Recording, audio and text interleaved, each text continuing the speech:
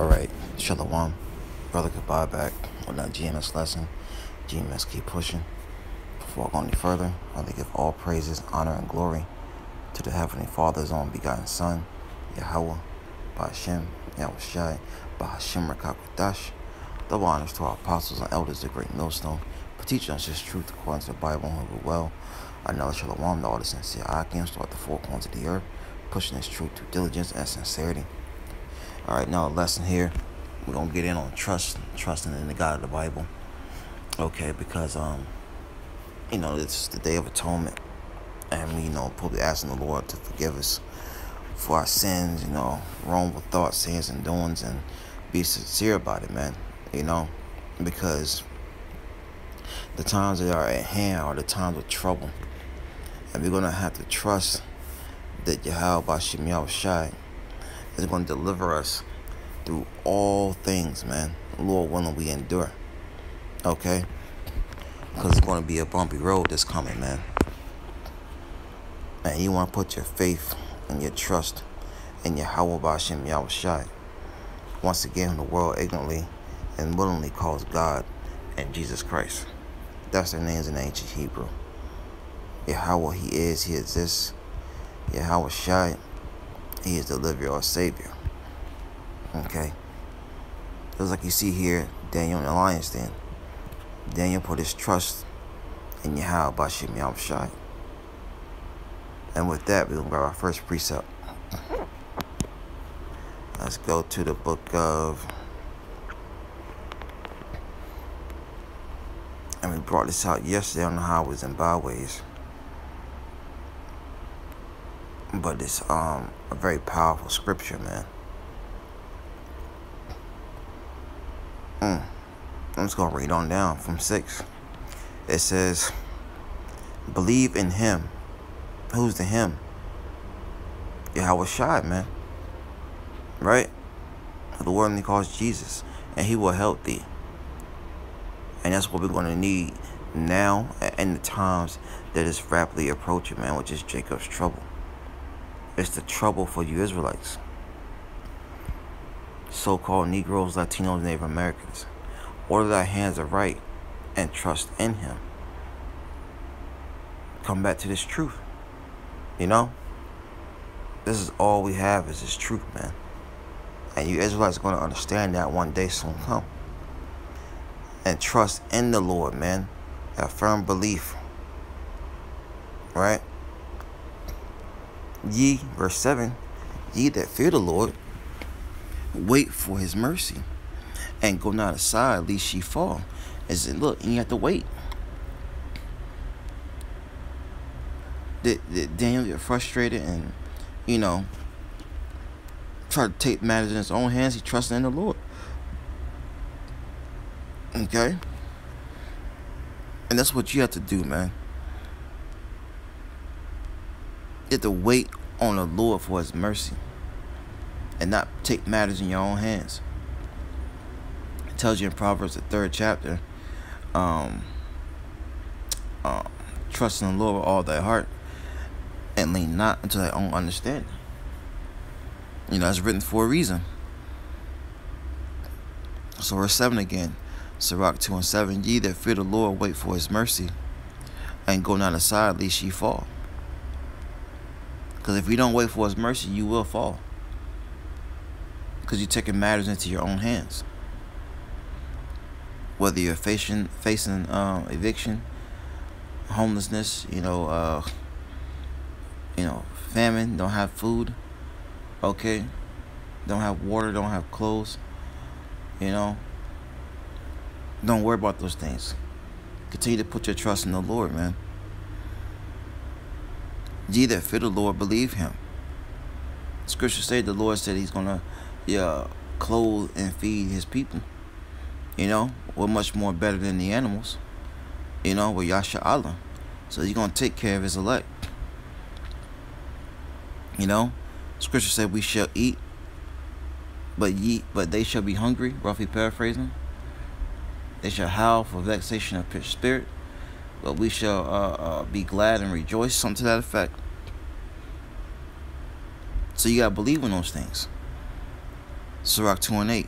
Ye that fear the Lord, believe him, and your reward should not fail. That's right. Your reward's not going to fail you, man. When Jake is going through it, don't know if they're gonna survive through the day or survive through the night. You know, you're gonna be good. Verse 9. The point is intent. Verse 9. Ye that fear the Lord hope for good, and for everlasting joy and mercy. So it's all about fear and trust, man. You know, fear, trust, faith, all those things, man, you're gonna need in the times that we're living in for survival, which is the wisdom and knowledge, understanding the scriptures. So the Lord has blessed you with this, man. Hold on to it, increase it. You know, read, pray, because you're going to need this protection, man. We can't stress enough how bad it's going to get out here. Martial law up and through the streets, you know, pestilence, diseases at an all-time high. You know, the sword, men kicking in doors, taking whatever they want. And if you don't have that protection from YAHAWASHI, YAHAWASHI, you're through. That's why it's very important to fear and trust him. Ye that fear the Lord, verse 9, Sirach 2 and 9, hope for good and everlasting joy and mercy. That's what we're hoping for. We're not hoping to get caught up in these things that are coming, man. We're putting our trust in the Lord that he's going to deliver us from it. Because the Lord created all these things for the wicked. You know, the death and destruction. You know.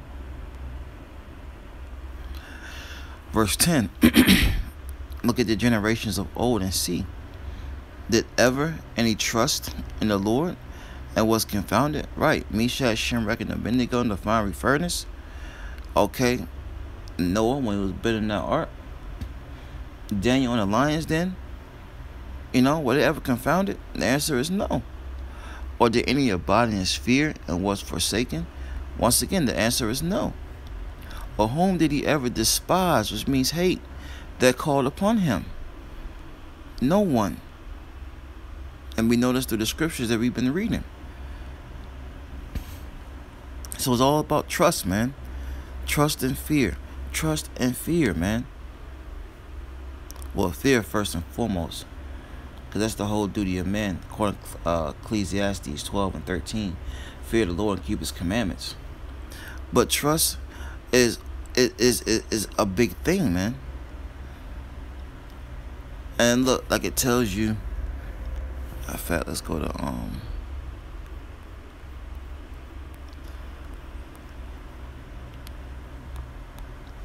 Nahum 1.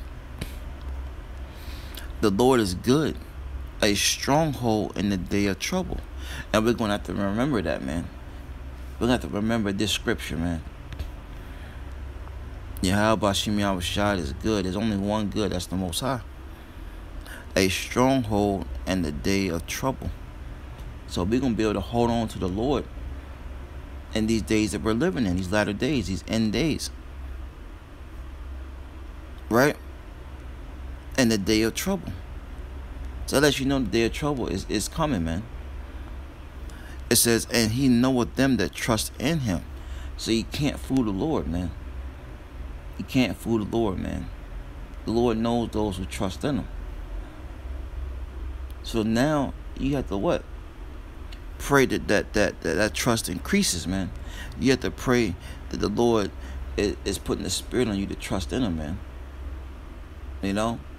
That's why we go through these trials, you know, these fiery trials. As the scripture said, was to try you, to build your faith, your confidence, your trust, and your fear in the Lord. You know? So let's go back and finish it off.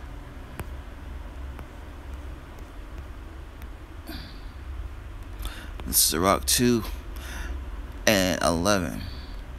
It says, for the Lord is full of compassion and mercy, long-suffering, and very pitiful, and forgiveth sins, which is the time we're living in, man.